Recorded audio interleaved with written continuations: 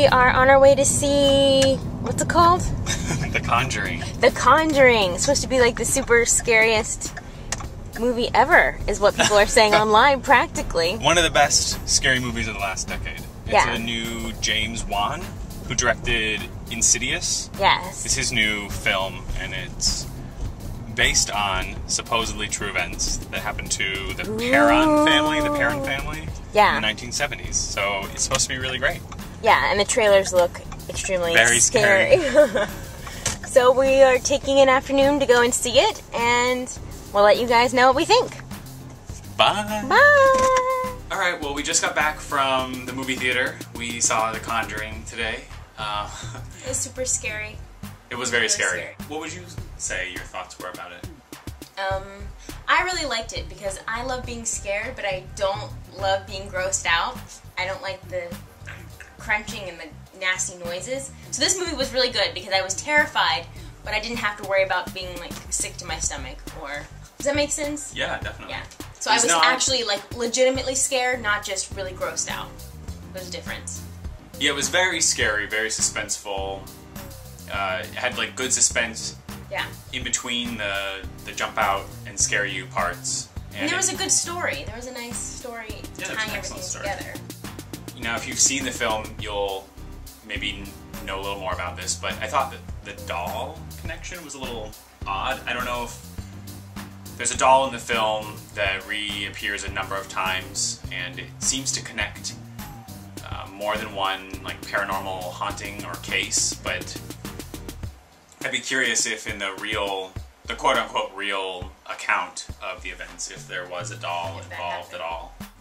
There's a scene connected to the doll towards the end that I wonder if that was really true, or if that was just a way to make the story more intense. That's my guess. Hollywood magic on a true event.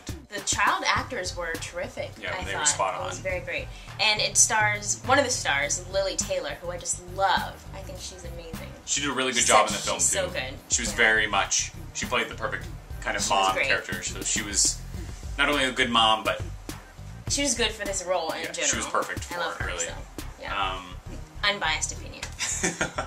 I really enjoyed it, and I'm a horror film buff. I love all manner of scary movies. I like the slashers, I like the paranormal ones, I like the shaky camera, found footage style. So this was a kind of a nice break, I think, from the trend. I know there have been a lot of paranormal or haunting / possession movies recently, but this one did feel different. It did feel different. Yeah, the story it felt more honest. It was less contrived. It didn't do any shaky camera business, so that was kind of a refreshing break from what seems to be really common. I kind of feel like a throwback to the old classic horror movies, the good ones. Yeah, definitely. I think oftentimes you can't tell if a movie is being filmed on a soundstage or it's being filmed in an actual house, but this one felt like it was in a real house, and the way they framed the shots felt like you were really in the space with the characters, so I thought that was kind of interesting. It was really good at drawing you in. Out of 5 stars for the horror movie category. Okay, what would 5 be like to compare it? You'd have to go with the classic, I guess. Like The Exorcist would be a 5, or I think I'd give it like a 4.5. Yeah, that's what I was thinking. I mean, it's obviously not perfect.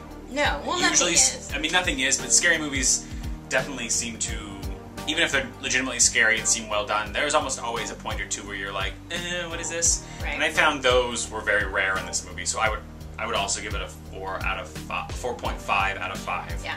In the horror movie category. And then in regular movie, like just in comparison to film in general, I would maybe give it a solid 4. Yeah, I agree. Because the acting was great. The story was good. The script was good. And the cinematography was directing was good. So I thought, yeah, all in all, I'm not sad that we spent money going to see it. Like, it was totally worth the matinee price. Yes, definitely worth the theater price. So, yeah.